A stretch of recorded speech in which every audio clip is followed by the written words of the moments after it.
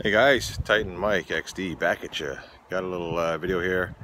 I was trying to figure out how to get the kayaks on the camper.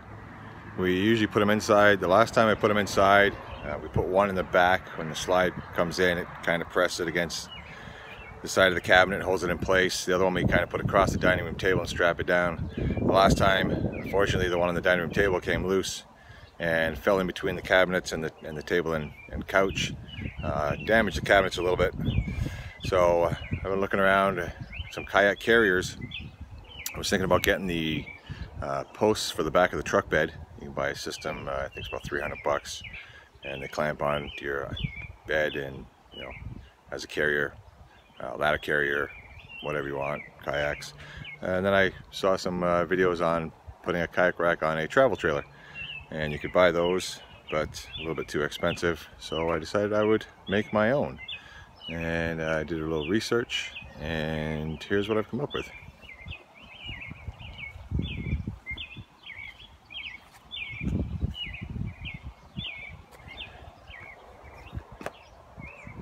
It does the job. It's pretty solid. Just took it for a drive. Holds up pretty well. Got it all strapped down best I could. I've got a couple of hitches on the bumper.